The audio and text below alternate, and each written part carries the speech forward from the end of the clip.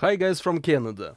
You see all these videos on YouTube, how to mix in Logic, how to mix in Cubase, how to mix in Pro Tools, how to mix in Ableton Live, how to mix in Fruity Loops. And actually it's complete nonsense because you mix in any DAW like in any other DAW. It just looks like each software is just unique, but in fact it's all the same.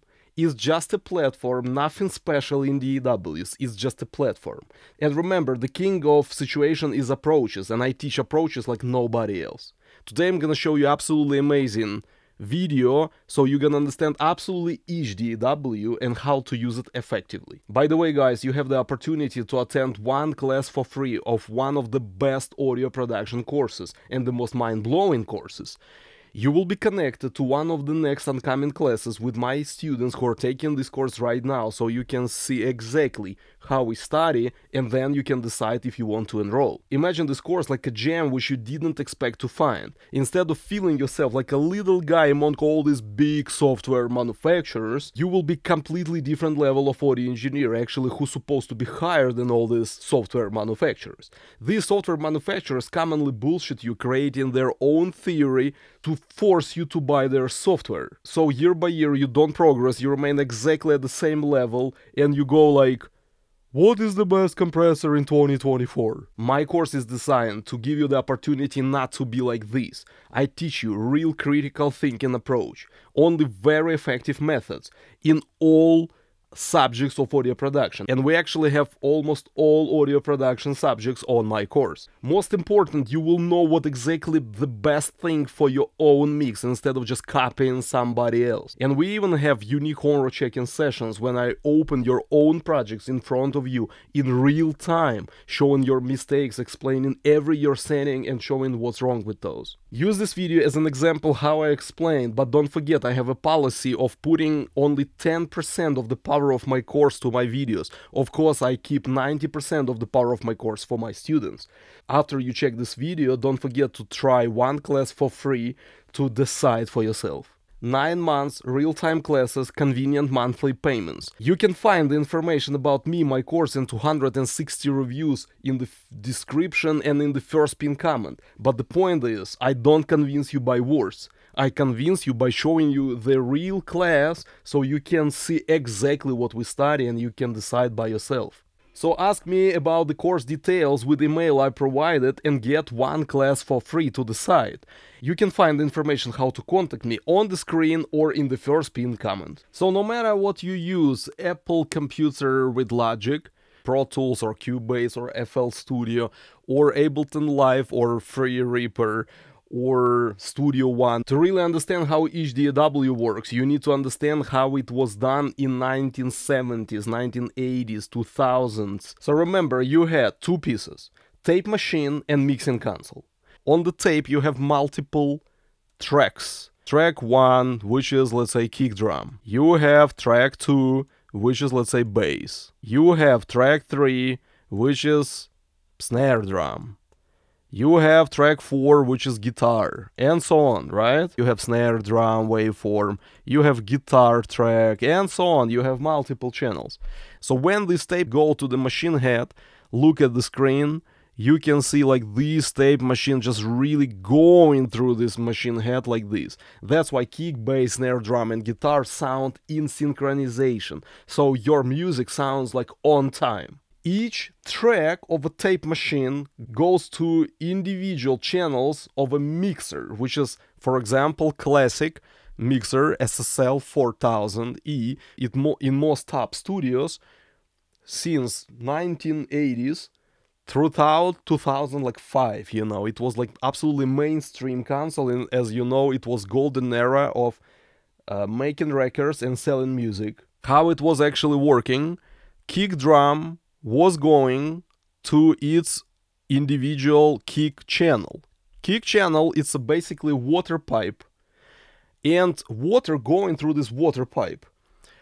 Inside of this channel there is multiple elements, but essentially it's some equalizer, which obviously, as you know, makes sound brighter, darker, and so on. Again, it's a video for beginners, right? So I kind of will simplify as much as I can, but actually everything I say will be very on point. Potentially, it has some dynamic processors, devices called compressors and gates. Compressor make your notes more even in volume, instead of like everything sounds more like da da da da da, so you can really decide how loud it should be. Second thing, it's gate. Gate controls noise in between notes, those like silent, most quiet parts, which commonly make those like psh kind of noise, you know what I mean? So you can filter this noise out. So it was dynamics module. Every channel of SSL mixer had insert, which allowed you to send signal somewhere outside. It's stuff like this on the screen, right? It's 1176, for example, or LA to A compressors. I have all those things actually over there in my studio.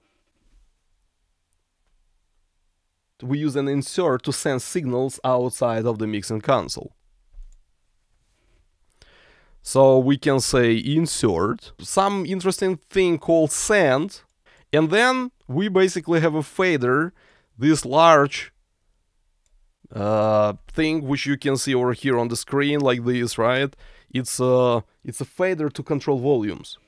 One water pipe and signal goes through the top to bottom of this channel. Signal was going from the tape machine tracks to the mixer's channels, then to main master channel, which assembles all other tracks together. So basically sound from here goes to super master pipe, you know what I mean, like big pipe, which we call master channel or master bus, and this is where the whole song sounds together.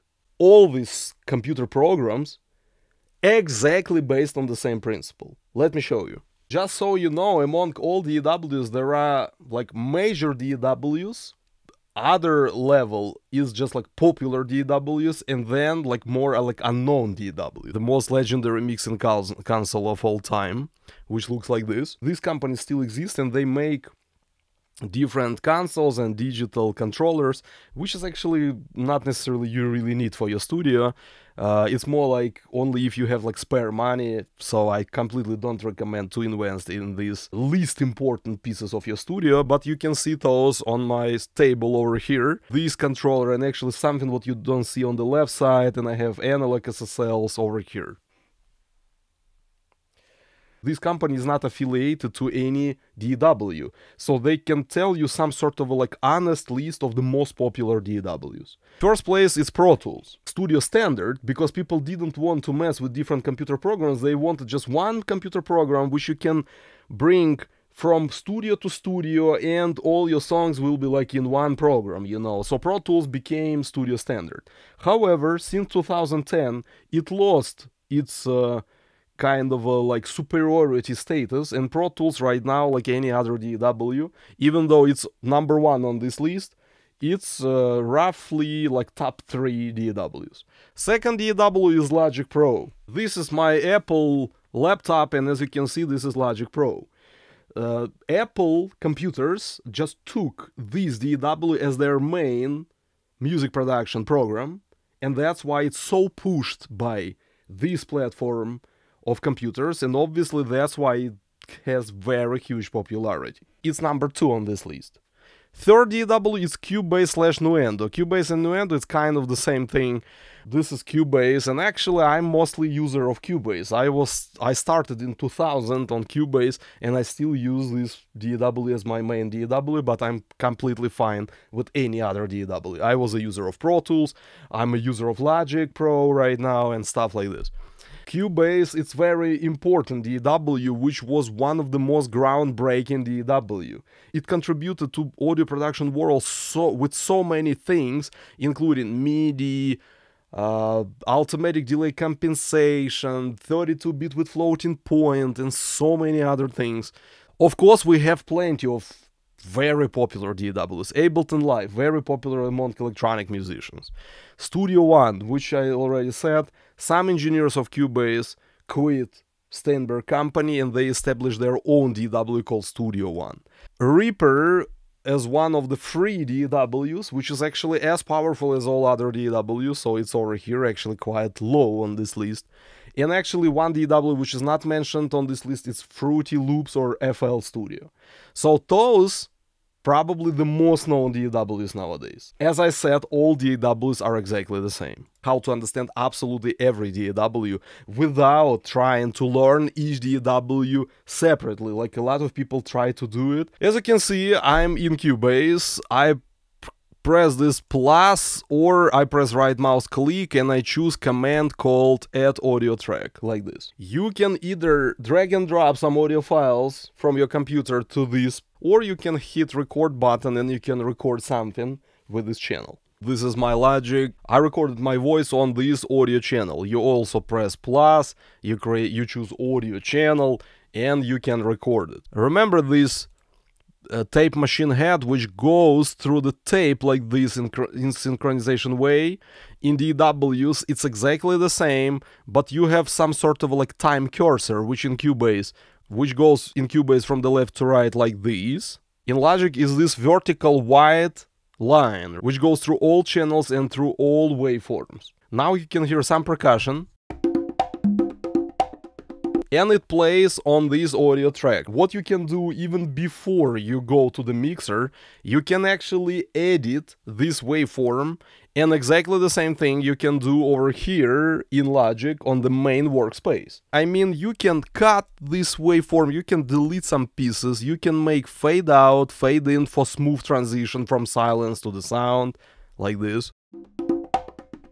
But most importantly, you can adjust actually overall volume of this audio clip or audio region or audio event. It's called in different ways in different DAWs. You can make it quieter, you can make it louder, like this. It has nothing to do with the mixer, with volume faders, with plugins. It all happens even before you reach any audio processing pieces, any pieces of the mixer or volume adjustments. Then this track, which is called Audio 01, goes to the mixer. And mixer you open over here on the left side, on the top left. You open this mixer on the full screen. And now you can see this Audio 01 channel, which looks like vertical pipe. But this piece has nothing to do with the previous track. A lot of people think it's kind of the same, like horizontal representation versus vertical representation. It's not. It's completely different things. It's a second piece of the software. It's those vertical water pipes. In Logic DAW, I press this button, which also looks like a mixer. You can see over here 70% of the screen occupied right now by the mixer. And also look over here, we have this vertical water pipe going from here to this large fader in the end, right? So it's another water pipe. Looks exactly the same like in Cubase. It looks like that in any DAW. Some people claim that they don't understand Cubase because it looks like too complicated and has a lot of different functions and windows and menus. And it's definitely true. You can simplify Cubase like I always do it, because I never rely just on DAW. I rely on just concepts, on principles. So I don't need all this extra gigantic number of features. So over here in Rex menu, you can activate all this EQ, channel strip, direct routing, tracks, device panels. And as you can see, then you can open these, then you can open these, then you can open EQ, then you can open some channel strip, right? And with some processors, gate, compressor, EQ. It looks so crazy, and a lot of people are like, oh my god, what's going on, you know what I mean? And actually, I completely suggest not to do it in this way. For two reasons. Clear strategy of what you're gonna do. Secondly, be in the same classic ballpark like people used in 1970s and 2005, potentially routing, so you at least know where signal goes from and where it goes farther. Secondly, you may activate pre-module, insert, sense, and that's it, nothing else. So basically routing, pre, insert and send. And if you want to simplify even more, forget about routing and pre. Exactly the same over here on the top of analog mixer, it's a volume adjustments on the input. You can make sound a bit louder, a bit quieter. For this, you go to the pre-module and you rotate this gain to make it quieter, or slider to the right to make it a bit louder. You potentially also need phase reverse. In Logic DAW, you have this little zero over here. Zero means you didn't adjust anything. You didn't make it quieter, you didn't make it louder. If you make a bit more, it will be louder. If you make a bit less, it will be a bit quieter on the input of this water pipe. More water pressure or less water pressure, it's exactly the same thing. Then, instead of all this nonsense with some built-in equalizers, channel strips, and some processors, you don't have any processors in DAW's mixers. You have insert slots, holes over here to connect, for example, different processors. By the way, I'm gonna mention all this type of processors a bit later today. So equalizers, you can make something brighter, you can make something clearer like this, you can got some boominess of the low end or something like this. You can put some compressors over here, right? And different other processors. Imagine just some audio effects which changes the way how your instruments sound. If you ask me, but how about those equalizers, channel strips, some compressors which already built in DAWs? Actually, it's bullshit. Nothing is built in DAWs. For example, in Cubase, if you go to EQ, equalizer section, you have some equalizer, but it only looks like it's built in DAW. In fact, it's just simple plugin made by the same software company, which is actually separate equalizer plugin, equalizer software, which is for convenience built in the mixer. You can actually have access to this equalizer without using EQ. You can go here, you can go to default, you can go to the name of the company Steinberg, you can go to EQ, you can choose name called Studio EQ, and it will be exactly the same equalizer. So in fact, it's not really built-in equalizer, it's just a simpler way how to have access to the same plugin, which is equalizer, just in the mixer. But quality of built-in plugins not always something what you want, not it's the best quality, but still pretty good actually. If tomorrow you switch DAW, you're not gonna have access to these built-in processors of some DAW. That's why we should use DAW as a platform, and then you can use any favorite tools made by some third-party plugin manufacturers.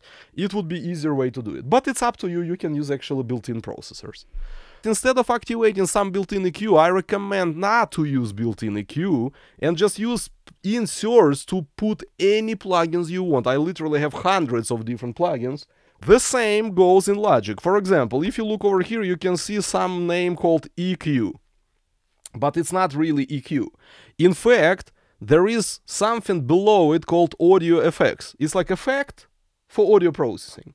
Logic manufacturer created their own equalizer, not over here, but above it. But in fact, it's still the same plugin which you can put below it. You know what I mean? Look at this picture. This is exactly equalizer I'm talking about. Look at the mixer. It says EQ, and it looks like this. As you can see, I boosted upper mid-range like this for clarity. You do it if you want your instrument to sound clearer.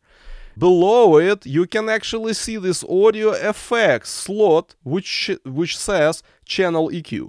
So in fact, I didn't use anything like built-in equalizer. Actually, in fact, I just put some separate software called channel EQ made by Apple Logic Pro manufacturer, which just have one extra little feature to be represented on the top of the mixer, but in fact, it's just as any other equalizer. So in Logic DAW, I specifically chose other equalizer called Pro Q3 by other plugin manufacturer, and as you can see, it still says audio effects, Pro Q3 equalizer, and I did pretty the same frequency boost. That's it. So in the Q slot, it doesn't say anything on the top, because in this way, basically Logic Pro DAW promotes their own equalizer. Instead, I use this equalizer, which can be, let's say, more superior equalizer in quality, or at least at the same levels, but let's say for some reason I prefer to use this one. So my recommendation, don't stick with something what they just give you, you know, make your own decision what works for you. So audio effects, it's slots for those audio processors, and in Cubase, as you can see, they are called inserts, and you can put any plugin you want in these little slots. Then you have so-called sand. What sand really means, you take the same water which going from the top to bottom through this water pipe.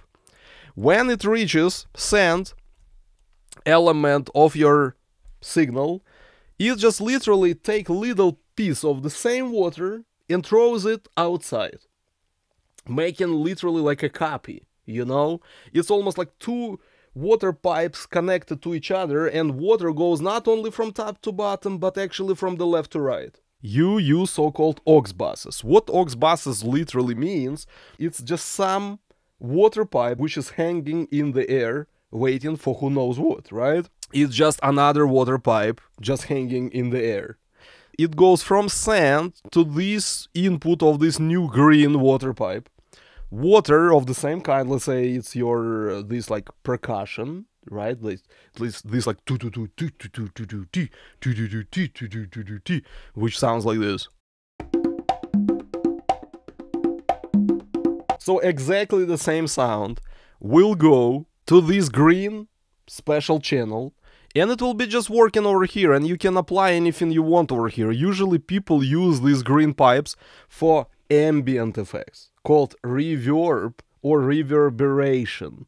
Plugins which imitate some realistic large spaces like concert halls, music recording studios, cathedrals, churches, stadiums, Grand Canyon, and stuff like this. For this, you need to put any reverb plugin on the aux bus, and you need to apply 100% wet parameter. Don't even ask what it means, just 100% wet. So let me show you. So if I want these drums to be ambient, I click right mouse click over here. I choose command, add FX channel to selected channels. In Cubase, aux buses are called FX channels. In all other DAWs, they're called aux buses. So it's basically the same thing. I press it. I choose stereo because ambience is stereo between left and right speaker, right? You add track. You put some plugin which sounds ambient. For example, I choose this classic lexicon emulation. So blend is 100% wet. As you can see, it says wet over here, which means signal itself, the sound itself sounds like this. Its ambience imitation sounds like this.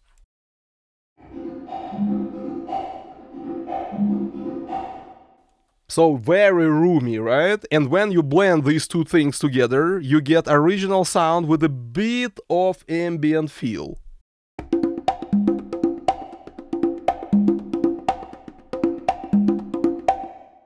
This is what we mean by aux buses. Now you can see exactly the same implementation in Logic Pro. Sense called bus 1. Bus 1 means you bring yellow bus, you put this sound on this bus, and it goes to the school, to some other neighborhood. Then this yellow channel called aux1, which is yellow, right? It even says over here that input of this hanging in the air channel, on my picture, as you remember, it was green channel. In this DAW, it's yellow. Input of it, bus 1. So basically, yellow bus actually goes to this channel, delivering the copy of this like to-do-doon dish, to-do-doon, to-do-doon dish, to-do-doon dish, to-do-doon, to-do-doon dish. So it will be copy. Then I put exactly the same plugin called RC48, which is lexicon imitation by Native Instruments / Softube. And then on this yellow channel, we only gonna have those echoes, you know, ambient sounds, which would sound like oh.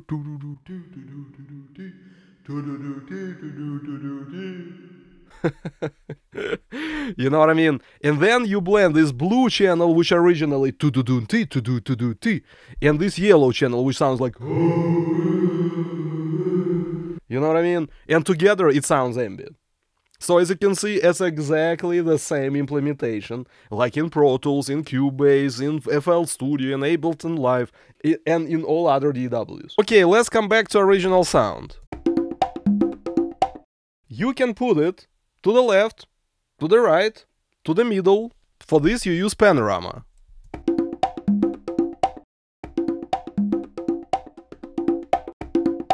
as I said, if you want to waste your time and being at the same level and by mistake thinking like all educational sources are exactly the same, you can waste your 10-20 years. If you want to find absolutely complete gem, just get one class for free to decide. How to contact me, the information is in the first pinned comment. And then you can control volumes with this fader. You can make it quieter or louder. Then all these channels, ambient effects, original instruments, they all come together to the master channel called master bus. In Cubase it's called stereo out on the right side of the screen, as you can see. So if I have, let's say, multiple instruments in this project, which means multiple tracks, which means they all go to multiple channels, which means all those multiple channels go to one master bus. So now we have 3 instruments, as you can see, as 3 tracks, as 3 channels in the mixer.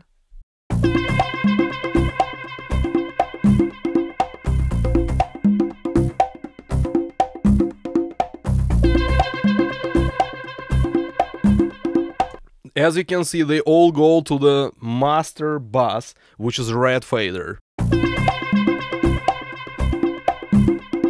Usually this is the point where people can process the whole song extra, or they can push, let's say, overall volume of the song. For this, people use processors like limiters and stuff like this. For example, on this print screen, you can see that I have this limiter on the master bus and this pink stereo out, which is master bus. We have this plugin called L2. This L2 plugin stays on the screen, as you can see, and it makes the whole song louder, for example. Now, as you can see, I put extra drums. We have kick drum, we have snare drum and conga. We have 3 drum tracks. Sound like this. Right, so what if I want to create some sort of a group channel of all drums? For this, I select all 3 drum channels. I click right mouse click on one of those, and I choose command called add group channel to selected channels. In this case, now on the screen you have this blue fader, as you can see, so I can make the whole drum sound quieter, louder. So it's called group channel. So I combine multiple instruments to just one channel, basically. I can even process it, so I can put some processing in inserts of this group channel over here. Exactly the same I can do in Logic DAW. As you can see, we had audio 1, audio 2, audio 3. They all go to bus 2, bus 2, bus 2. Then I create so-called sum1 group channel. It's the moment where all these 3 audio tracks come together, and as you can see in the input of this new channel, it's called bus 2. So basically bus 2 arrives, so all 3 instruments will go through this new channel called sum1. Let's talk about instrumental channels, where you make music, right? You make music with stuff like this or with mouse cursors. If you're not really a pianist or finger drummer, you know, this MIDI keyboard sometimes not your favorite tools. Even though they all lie to you and promote DAW controllers and stuff like this, in the most cases, the most effective tool is this one and this one. So what we do, we create new track, but instead of audio track, we choose add instrumental track. Then you have an option. You have 3 types of software. Synthesizers, which make their own sounds. You know, sounds like or or something like this. Or you may have some sampler, which plays pre-recorded, let's say, drum samples. Kick, snare, hi-hats, you know, stuff like this. And you have so-called virtual instruments where people record in studio string sections, acoustic pianos, and they create so-called sample libraries. For this, you use probably the most known program, Contact by Native Instruments. You select some library, let's say like this, and then you play notes.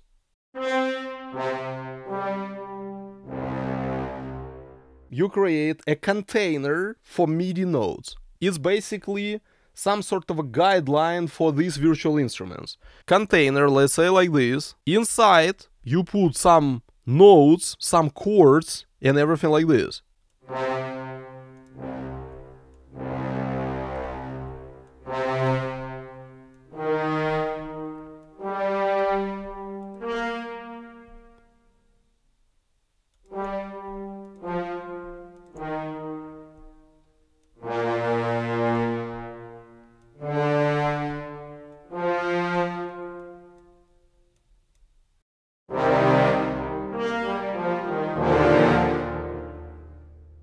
You can imagine it like this. There is some MIDI notes which basically trigger different pre-recorded audio samples. So this signal triggers different sounds from some library. So library makes those sounds. Eventually, signal actually goes to the aux bus hanging in the air, which allows you to put signal through it, process it in any way by inserts, and having fader to control overall volume. And the whole thing from the beginning to the end called instrumental channel or instrumental track.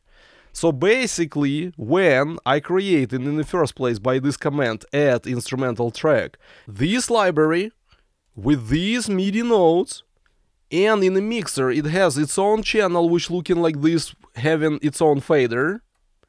In fact, it's exactly what I'm talking about, so you can see it on the screen. It's called instrumental channel. This is Logic Pro DAW. You can see instrumental channel chosen on the top. You can see some MIDI container with some MIDI notes inside. Input says some synthesizer called electronic piano, and the whole channel looks like normal channel with a fader for volume control. If I double click on this MIDI container with notes, it opens up special editor allowing me to put those MIDI notes in place according to sort of a virtual piano keys. You know what I mean? Then I control some library, or I can use this sampler which have different electronic music samples, kick drum, snare drum, hi-hat. Kick sounds like kick, snare sounds like tsh, hi-hat sounds like tss.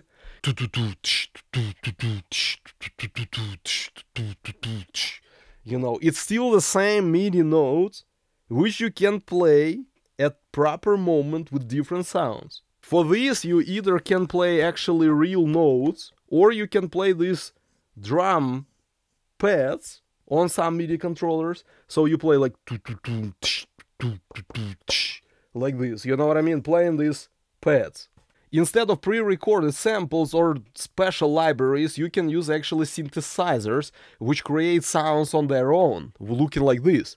I don't need to explain what synthesizer is for you, right? It's sounding like those artificial, digital, modern music sort of sounds. What other parts of DAW you have? So don't forget, there is two main programs. Main sequencer or like tape machine, it's like where you have tracks.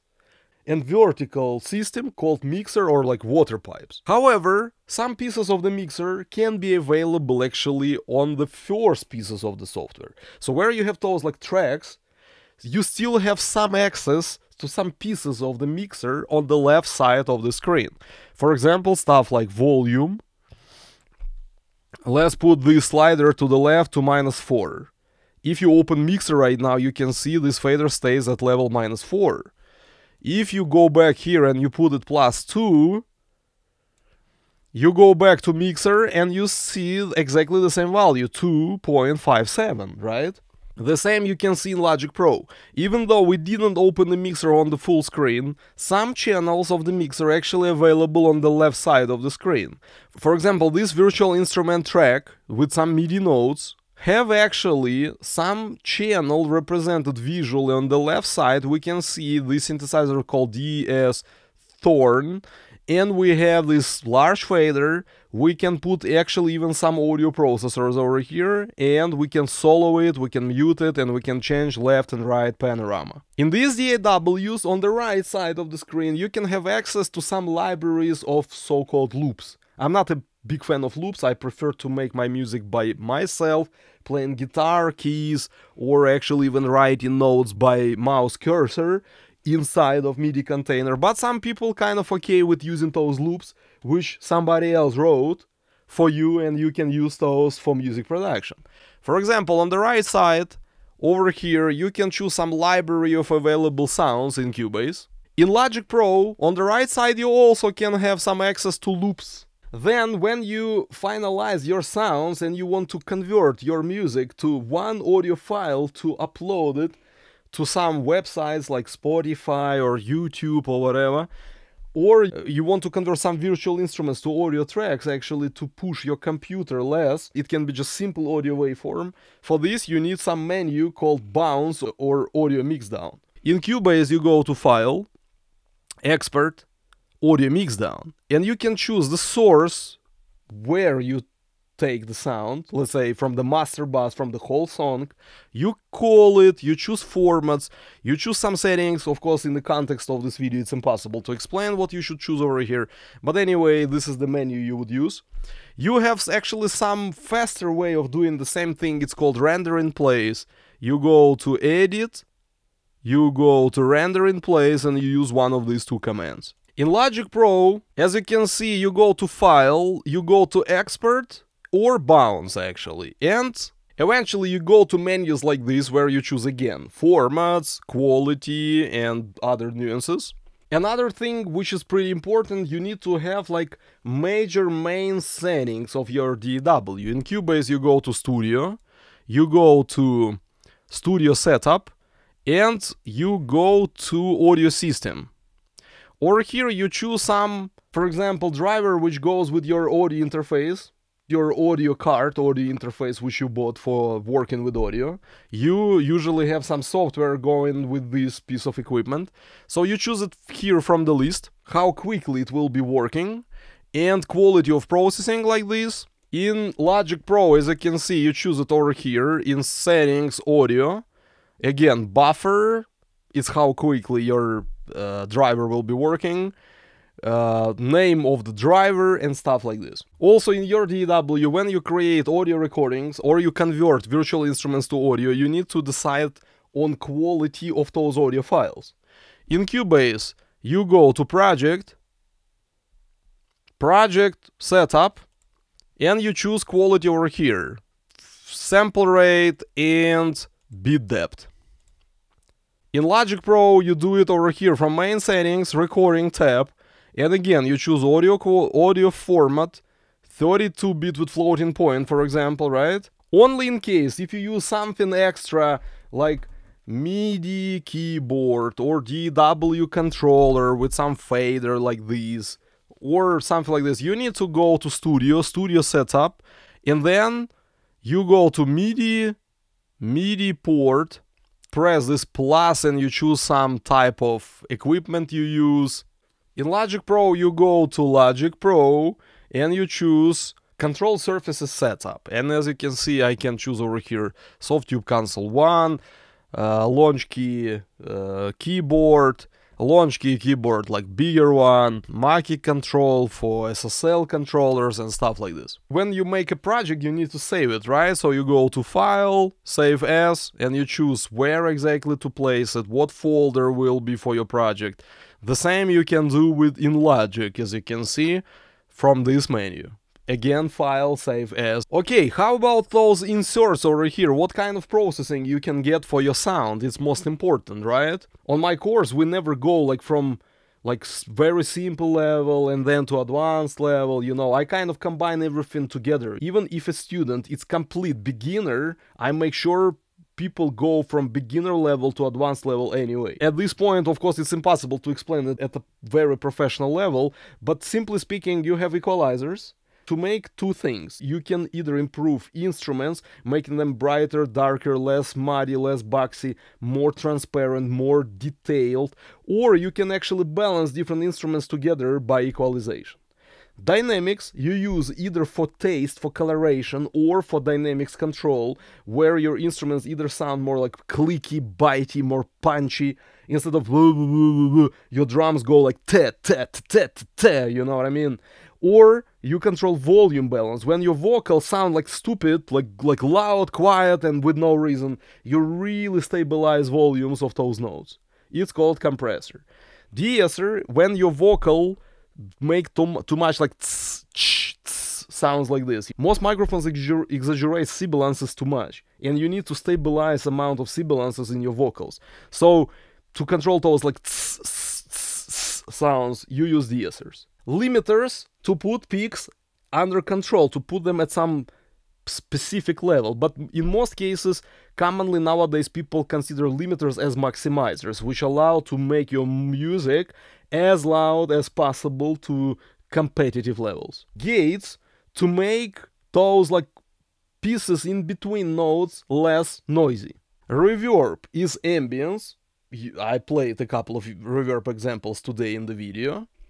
Delay, to make micro quiet echoes on the back of your instrument, either just to make more like complex sound for your instrument, or actually to create some sort of a substitute for your reverb. Instead of too roomy sound, you can make those like micro echoes on the back, which would be some sort of a imitation of ambience. Saturation, imagine you eat some food and it's not so tasty. You need maybe a bit salt, maybe you need a bit of pepper and stuff like this. So this like extra juice to your instruments for different reasons you need it. Sometimes it's for just better tone, better taste. Sometimes it's just to notice your instrument better in the mix. Actually, from the other side, you can make everything sound too dirty by it.